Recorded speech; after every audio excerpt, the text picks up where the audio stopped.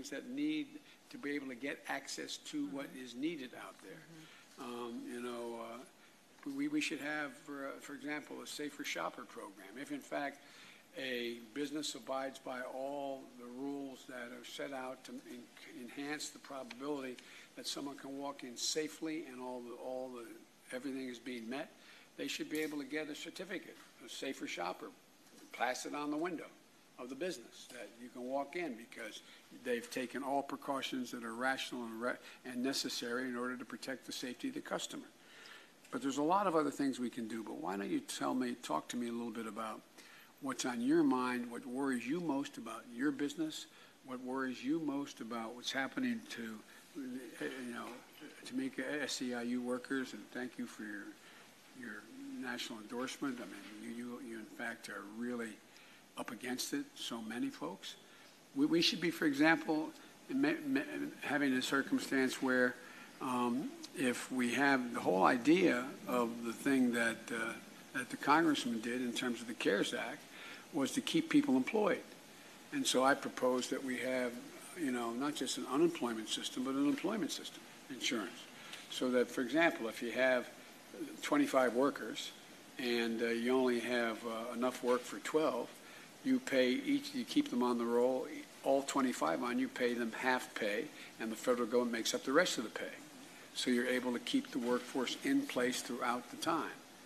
And the whole idea is once you're fired, once you're laid off, once you leave, the longer you're out, the harder it is to get reemployed later on, especially if, in fact, you're a minority, if you're black or brown.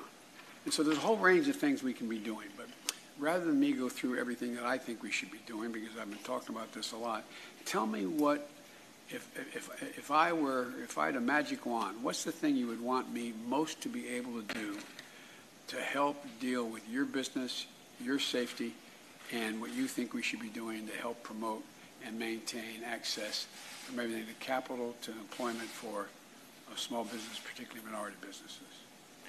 Tamika, you heard that what the Vice President said to you. We were standing in the back room. This is your chance. He was. Really? I mean, I'm anxious to hear. You want to? She took her mask. Oh, go ahead. You're good. Sure. You said that magic wand, and just regards to the pandemic and being a small business and having to open, because the longer we stay closed, I don't make any money. I didn't get a large funds for the PPP. I got what they told me that I could get, even though I was eligible for more. I am most afraid for my staff coming back. Most of my staff had newborn babies during this pandemic. Mm-hmm. Yep. So they're more afraid to come back and contract the virus and take it back to their newborn babies. Mm-hmm. So what do I do when I don't have any more PPP? I've dipped into my savings already. I have to open, so I can't really open my store at 100% capacity because me by myself, I can't, service everyone fairly and give them the service that they deserve.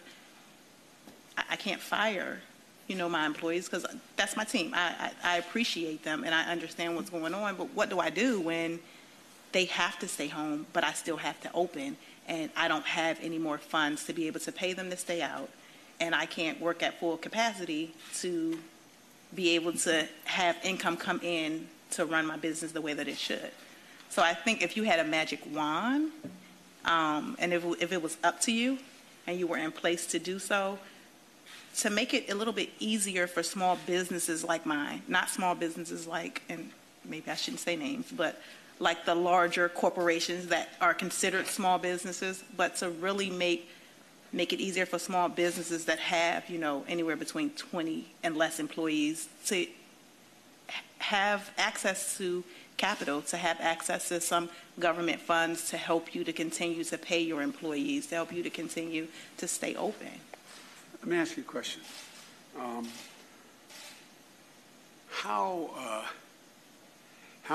many employees do you have? Originally it was 6. 6, but how many you've closed? You have 3 outlets? I have 2, and I had to close 1. Close 1. And how many were at that outlet? So the one that I had to close, it was 3 employees. Right. Mm-hmm. Now, what is the overhead beyond salary? I mean, in terms of rent, you don't have to give me a number, but did you have enough money for rent, for improvements you needed to make to be able to cope with the COVID, to be able to? Absolutely Right. not. And did you seek any help in getting grants to be able to do that? I did. And what happened there? I was able to get a grant, and I was able to get a loan. I was able to get a loan from the Enterprise Center, and I was able to get a grant from the Merchant Fund. They were small grants. Yeah. They were, and I mean, and I know that it had to be spread around. I was blessed enough to be able to get those grants. They were gone within a day because my bills exceed what I got. Yeah. Well, one of the things that Congress has been talking about in this new act they've passed and the Senate Republicans are holding up is whether or not you are able to get not just a loan for overhead, but a grant that if you're keeping people employed, then you get significantly more money to be able to deal with overhead costs. And that is everything from electricity to, heating, air conditioning, opening the doors, whatever. And that is not a loan, that would be a grant. One of the things that I propose here is that we don't have very much information from a medical standpoint on what the impact of COVID is from a parent to a child or a newborn. And so I propose we spend a fair amount of money in research, focusing now, providing research now where NIH focuses on zeroing in on what is the impact, what are the impacts on infants, on young children, of parents who are may be exposed to COVID at their work, because they are scared to death, as you said, that, my Lord, last thing I want to do is go to work. I could be someone who is not showing any signs of having COVID and have it. And that's why the testing is so important for those people coming back to work as well, being able to be tested. But with regard to the whole notion of whether or not you're going to be able to restart a small business, one of the things that, as I indicated before, is that too much of the money in these programs has gone to big business. Most people don't think 500 employees is a small business. And the mainstream business, the Main Street businesses like yours that have fewer than 50 employees, fewer than 20 employees, some as few as 10 employees, they're the ones that are getting crushed right now. And so I think we have to have, also enough technical assistance to be able to provide small businesses like yours with the ability to have access to accountants and lawyers and others to how you apply for, how you qualify for, how you in fact can take full advantage of what is out there that's not being taken advantage now. And so I really think that one of the things that we have to think about is this testing and tracing. That also is going to take a lot of pressure off of employees who are coming back to work to know when they go home they are going to not be taking it home to their family, whether they're taking care of an elderly mom or they have a 6-month-old baby. But it requires also to have all the protective gear and the safety circumstances required for your particular business. Every business is slightly different. And so tell me about your business. Tell me about the dealing with the eyewear. Do you do testing? We do. So we're full service. So I have optometrists that come in, and it was hard trying to get them to come back. We did follow the CDC guidelines for optometrists, and because they work closely with the patient, and then when the patient comes out, as an optician, we work closely with the patient. So we have to be in close proximity to the person that we're working with. So we do try to take temperatures. We do require everyone to wear a mask. We do have the hand sanitizers. Those things are running out, and it's very hard to get. When I need the supplies of hand sanitizer, now I'm going to the store, and an 8-ounce bottle is $15. When I need to buy 10 bottles of that to last me throughout the month, because not only do I have to supply for my employees, I also need to supply for my patients or my customers that also come in. I think that should be covered by the federal government. I think this should be covered I think too. it should be covered. And but I'm serious. But it is, and under the way the law was written, it was intended that it be able to be covered. But what happens is people don't know enough to know what it is they can qualify for and what they can get.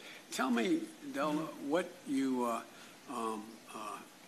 when people are coming into the center and their businesses are in trouble, what do you tell them? I mean, what's the most frequent thing that you get asked for help for? Capital. Capital. Yeah. But before we leave Tiffany's story, I want to make one point. I thought it was tied to it. I wasn't trying to leave it. Yeah. She's one of our clients. Okay. Okay. Is that Tiffany is a good example of an entrepreneur that was working in what I would call pre-pandemic, the old economy. We're now facing an economic reset, and there's going to be a new economy. And so an entrepreneur like Tiffany, who required a place-based strategy of a client coming in her door to get glasses, and we had this conversation as we were waiting on you, is that she now needs to pivot to build a technology infrastructure for a e-commerce so that whether I go to her optometrist or not, I can send her my prescription.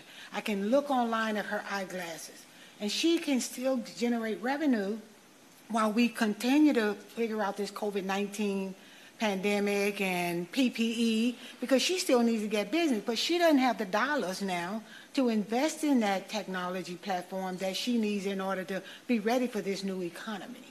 And so going back to your question and my response around capital, right, is that as you were driving to this building here and to this center, you entered into a distressed community. And so one of my first orders, because I'm bossy, is that as you look at these distressed communities, I'd like for you to change your lenses and look at them from a standpoint, how do I use my influence to convert them from distressed to prosperous? And how do we lay those sticks strategically to accomplish that? And one of the biggest things in these distressed communities is under supply of capital, right? I would like to see Tiffany become multi-millionaire. Me too. Okay? Do acquisition. But we don't have the capital as a service provider to invest in her. And we don't want to be just debt lenders. We want to be also equity investors. So we need blended capital, right? Because right now when Tiffany comes to us, all we can do is make her a loan. And what we're doing, Vice President, is stacking on more debt, stacking on more debt. She'll never be able to grow with debt. It puts her in a position of where she is a risk manager versus a growth manager. I got that, and that's why this is not the totality of what I've done. As you probably know, I doubled the amount of money for this SBA and small business loans, and I cut the interest rates on it, and you know all this stuff about it. I got another wand, too. Yeah, well, I tell you what, well, the other wand is that, but what I was trying to get at is the immediate concern of this moment. Yeah. One, we have to look, I see this in two phases. The first phase of this is how do we deal with the stimuli to keep the economy from completely crashing? And the second thing is, how do we then rebuild the economy? How do we reinvest in the things that are going to be the future? How are we going to bring people to a different place? Right. And they require significant investment. It's significant.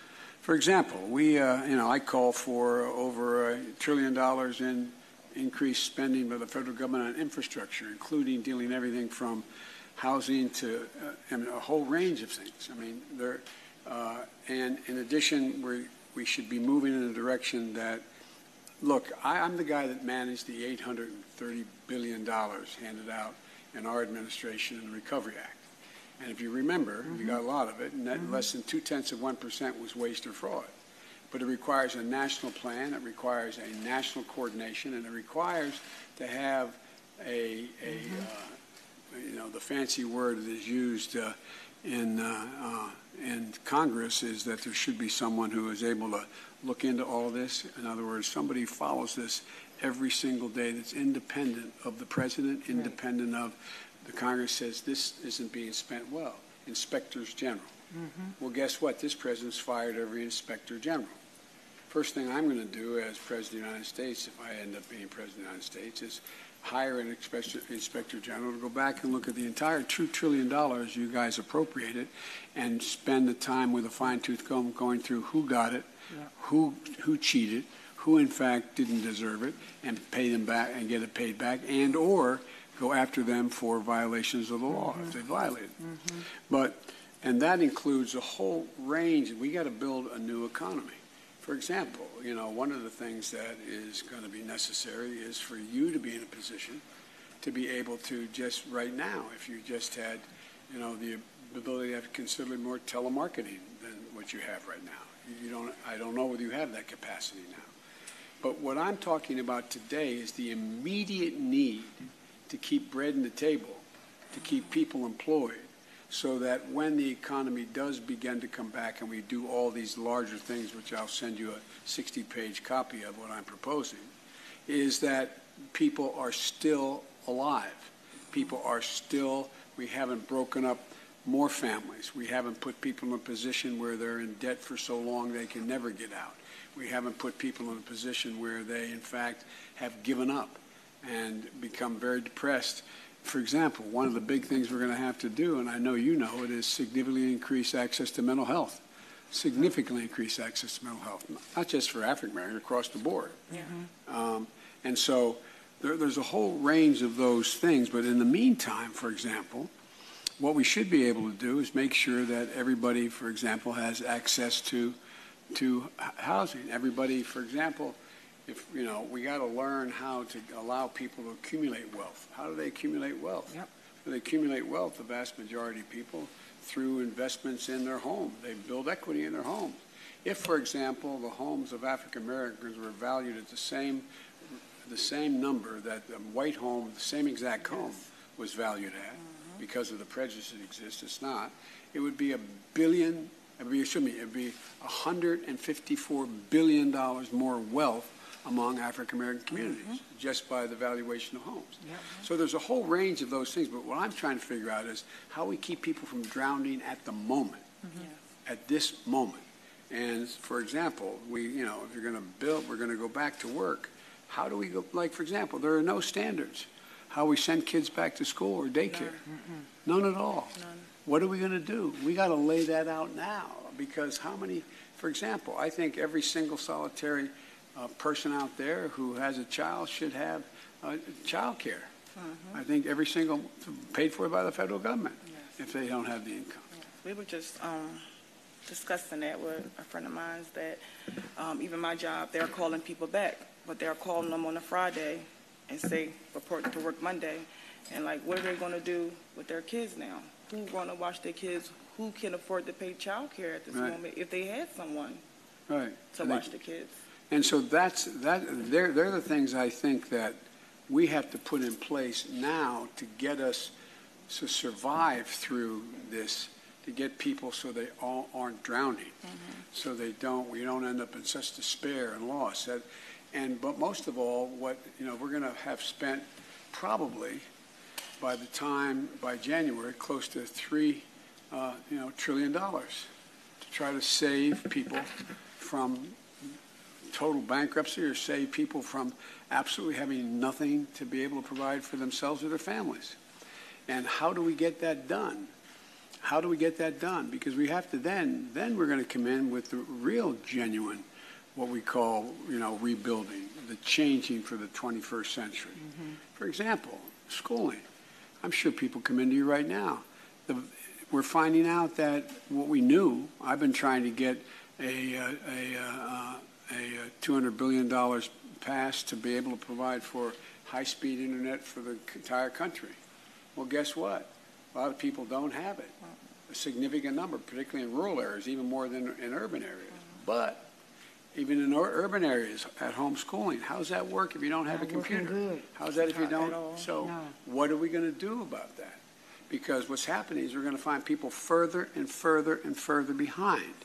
And so from my standpoint, the way I look at this is kind of in two phases. How do we keep people from falling off the cliff completely?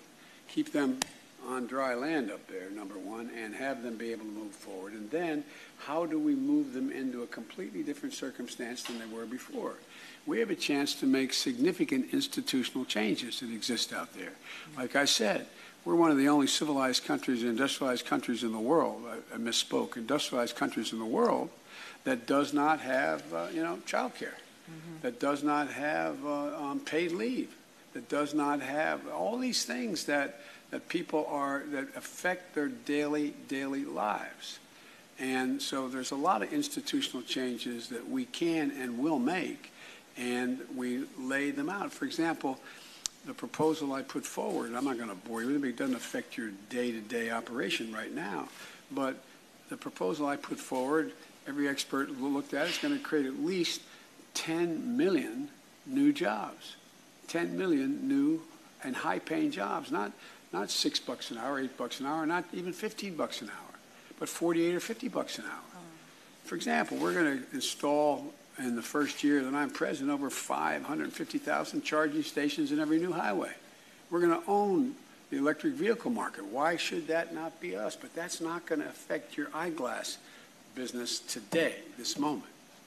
And so there's a whole range of things that, and so what I'm trying to find out today is how do we build, for example, everybody's been saying, all the experts have been saying from the beginning, that you have to test and trace. You see what's happening when you don't trace. You see what's how it's gone, how the coronavirus is escalating in states now. Okay, not all states, but at least 12 of them escalating, and probably going into the winter, it's going to probably get worse. So what are we doing? Well, there are a lot of people that are unemployed now, particularly young people. What I'm proposing that we do is we have a nationwide data-driven disease surveillance system. We need to hire 100,000 people now as tracers from communities. Pay them a decent wage to be the ones who go out and trace when they find a new COVID case. That's the thing, only thing we know was going to ultimately, before vaccine, that's going to make a difference. That's going to keep things down.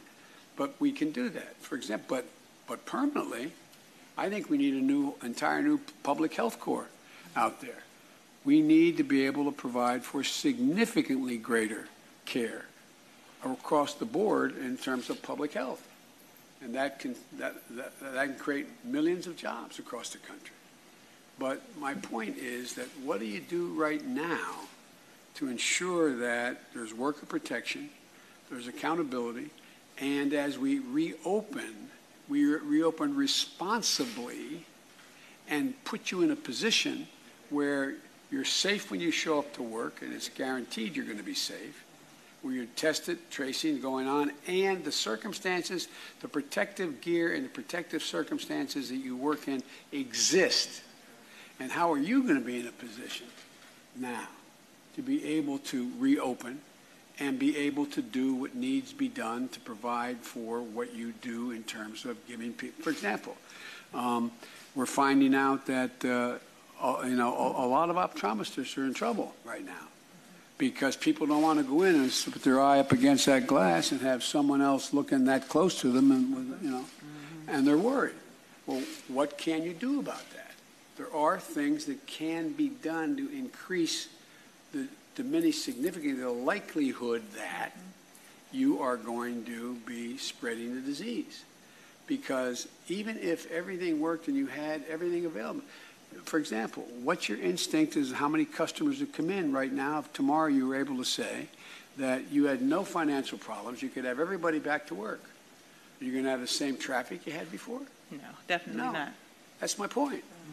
So this is not, this is why I wanted to talk just bread and butter about immediate things that can be done. Even if she had no debt overhang, even if none of her employees had children back at home or were worried about spreading anything, people aren't going to come in. So what enables that? Not anybody, but not going to come in. What you can do, and you're right about near term, you could begin to be able to get help in terms of how you have a business where you can go online and say, send me your prescription, I can have it filled. This is how we'll do it. And tell me the doc that gave you the prescription, and we will fill the prescription. We will, in fact, be able to do that. Or I need a new prescription, my doc tells me. And this is, so you can do a lot of, quote, telemedicine that way. But the first thing we have to do is, like, for example, you know, the idea you get called back on a Friday. There's no one available on a Saturday, Sunday, or Monday, or a Tuesday, or a Wednesday, or Thursday, or Friday the next week to take care of the child. How do you get that done? Well, that's why I lay out here and I propose a significant child care capacity that we have to build, that we should build now and the government should be paying for as long as this crisis exists. And think of all the people who don't ask for testing. They're afraid to get tested, even if it's available to them, because of the cost. They think it's going to cost them something. And if they get sick and they have to acknowledge they're sick and quarantined for the days that they're sick or while they're sick, the cost of hospitalization. Right now, the President of the United States is trying to do away with the only health care policies out there. And you have millions of businesses, you know, major businesses that have gone out of business where you, in fact, you lose your ability. They've gone out of business, big ones, where they provide health insurance. They've gone out of business, and what do you have? You've been paying in half for that program. Well, I think under the existing law now I think the federal government should pay the other half as long as this exists so you can maintain your privately held insurance. But the generic point I'm trying to make here is, and this is kind of, you know, there's so much out there, is one, how do we enable you with surety to be able to go back to work and feel safe yourself, number one. Be able to ensure that your employees are physically safe. And thirdly, have a sign on the door that customers say, I can go into that business and I know I'm going to be protected because they've done everything that has been said that needs to be done in order to enhance the prospect that I will not, whatever I get in that store, whatever I get in that facility, I am going to get in a way that is not totally dissimilar that like it was before the COVID hit. And so that's why we need to be able to guarantee that we federally fund paid leave for workers who are caring for their families. We need to ensure that all workers that get sick from COVID, for as long as they need, that they're going to be, that their costs are going to be paid for by the federal government. We need all the things that needs to be done to make sure that you are safe and your employees are safe and your customers are safe is in the meantime paid for by the federal government. Now, you shouldn't have to borrow that money. This is a crisis. This is a national, international health crisis. And so if we don't do that, it's going to cost the government a lot more down the road. Because if we can't keep these businesses open, what happens? I got an idea. Sure. One of the largest industry clusters for minority businesses is in janitorial. And so as we think about getting people back to work, many buildings like this are accustomed to regular cleaning. But now you have to do a higher level, which is called sanitizing. Yeah. And so here in Pennsylvania, a group of minority and business and civic leaders have come together and formed a PA COVID task force. And we've been looking at janitorial firms and thinking about how we help them get their certifications and licensing for this higher level of cleaning. And so, Vice President, it's a way we could get people to work right now because every restaurant, every business could put an emblem that says this building was clean. Exactly. And sanitized. And that should be paid for by the federal government. I agree with that. They should not. Well, that's part of my proposal. Okay. All right. That's part of my proposal. The whole idea is how do you change the circumstance where when the press and all of us leave here, we would feel confident to walk into a building. Look, we talk about essential workers, how we give them such credit. We clap for them. We bang pans together. We do the rest. Well, I don't want to clap for them. I want to pay them. Yes. Pay them a living wage to do what they do. Because a lot of them are losing their lives. You're going in and you're sanitizing that operating room afterwards. It exposes you. The fact you don't have all the protective equipment these janitorial services don't have. They should be able to get that because they're doing a public service in addition to being able to get paid. Yeah. And again, well, there goes that big spending Democrat again, spend all that money. If we don't do this, we're going to be in deeper trouble economically. Why are we, when we learned about the coronavirus the same time that countries like Germany and South Korea and others found out, why are we, in terms of on a percentage basis, why is our unemployment so much higher? Why is our death rate so much higher? Why do we have so many cases that have been diagnosed so far? Compared as a percent of population, significantly higher. I don't mean, obviously we have a larger population, but a significantly higher percent of people in the United States who have contracted COVID. Significantly higher percentage based on the population that have died. Why? Because the federal government and this administration, this administration did nothing. They did nothing. The Columbia study at Columbia University points out, if the president acted just 2 weeks earlier, 54,000 more people would be alive today. Alive today. Today. And so that's why we can't waste any more time. Imagine the impact on the economy. And just think of it in terms of numbers. If those 54,000 people were still alive. I mean, so the thing that, I think we have to create this Public Health Jobs Corps. Mr. Vice President, I think it was the Wall Street Journal said that 80% of Americans think that the country's out of control. So when you say about the soul of America, and you're in the district in West Philadelphia, where I said earlier, these are fantastic people, they're very passionate, and they feel like somewhat who's talking to them. So can you talk a little bit connected, because at least me, I think when you talk about the soul of America, talk a little bit about that in context of what you're saying. Well, look, I know West Philly a little bit, not a lot. The only reason I know it a little bit is I have all granddaughters and grandkids that went to school here and lived up on 59th Street. Anyway, they don't know it well. I don't mean to imply I know it. Okay. But I do know the east side of Wilmington, Delaware, really, really well. I do know my state has the 8th largest African American population in the United States of America. Okay? My city is well over 50% African American. That's what I come out of. I know it. Here's the point about the soul of America. This president, from the very beginning, from the moment he came down that escalator in his golden building, what did he start off saying? I'm going to see to it that we get rid of all those Mexican rapists. That was the first thing he talked about. Secondly, what did he do? He decided that he was going to pit us against one another based on race.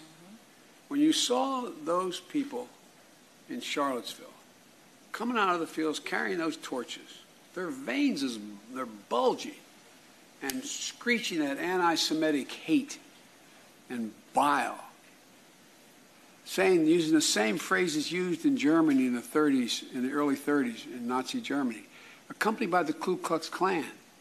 The Grand Wizard said, "This is why we elected him," okay, of the Ku Klux Klan. And then a young woman gets killed and he gets asked to comment on it. He said there were very fine people on both sides. No president in the history of the United States of America has ever said anything remotely like that. And so what I learned coming out of the movement much, much earlier as a kid is you think you can defeat hate. You can only make it hide.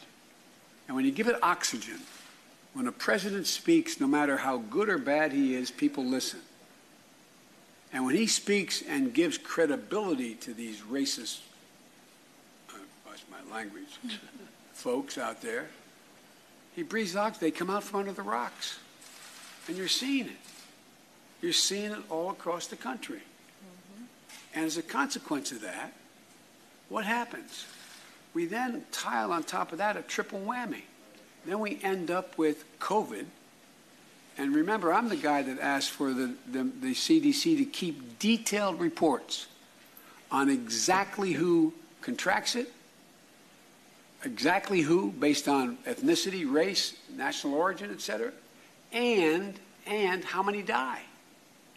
Because a friend of mine, the mayor of Detroit, told me what was really happening in Detroit, which I was responsible for in our administration, were people who, in fact, are people of color. Well, guess what? Why is that happening? Because lack of access. And so this is something that I think, and then on top of it, the Floyd family, George gets, brutally murdered for the whole world